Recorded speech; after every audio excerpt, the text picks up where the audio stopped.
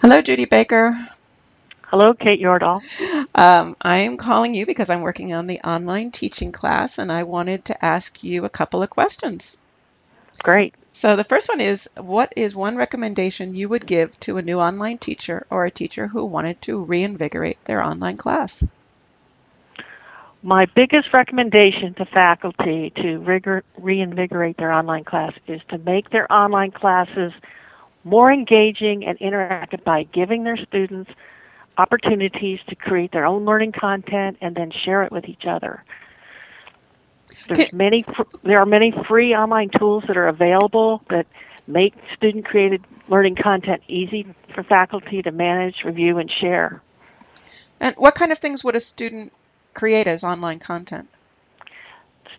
With all these tools that are out there, students can create their own videos.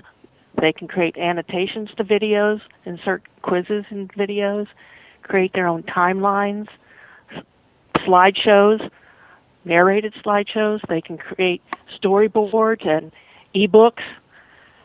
They can also create their own collaboration spaces for group projects, and they can create posters.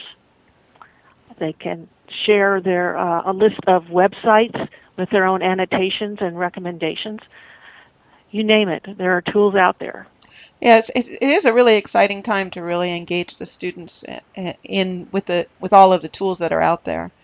And I know in this class we'll have some pages that will share some of those links and some of those suggestions for people who want to investigate them. Certainly. So I know you as Judy Baker, Foothill Global Access, and the face of online teaching at Foothill College. But I know that you also are an online teacher. And so I wanted to ask you, what is for you the most rewarding part of teaching online? The most exciting part about teaching online is the access to all these tools that can provide learning opportunities for our students that are not even feasible in on-campus classrooms. Mm-hmm. We can use these tools for students to share their own work with one another and engage in peer review.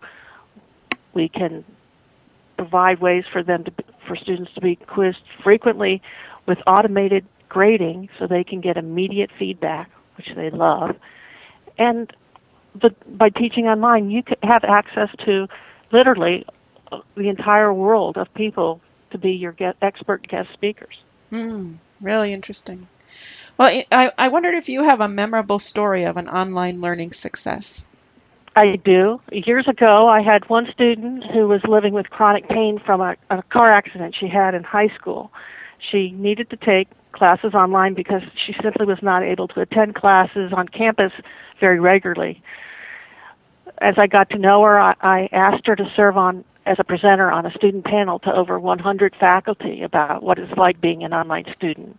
By the time she was done, she had tears in the eyes of faculty in the audience. Eventually, she ended up completing her entire associate's degree by taking online classes, and then went on to earn her bachelor's and her master's degree. Now, she's an adjunct faculty member who teaches online courses herself. That's a fabulous story. Well, thank you so much for sharing it. I know that there's many ways that online allows our disabled students to participate more fully and to give them opportunities to learn in their own space, which is really exciting. So, well, thank you for sharing, and thank you for being part of this conversation. My pleasure. Okay, bye-bye. Bye.